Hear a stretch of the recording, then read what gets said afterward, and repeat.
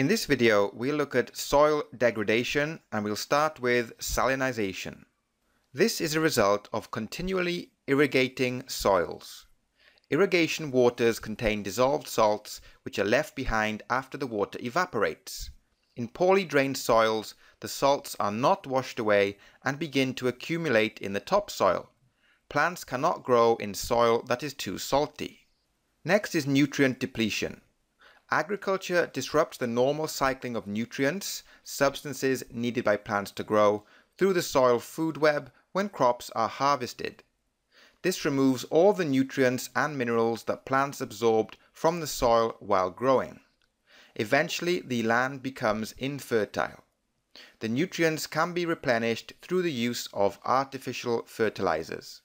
Next, we look at soil pollution. This is a consequence of the use of chemicals such as pesticides and fertilizers. These chemicals can disrupt the soil food web, reduce the soil's biodiversity, and ultimately ruin the soil. The chemicals also run off the soil into surface waters and move through the soil, polluting groundwater.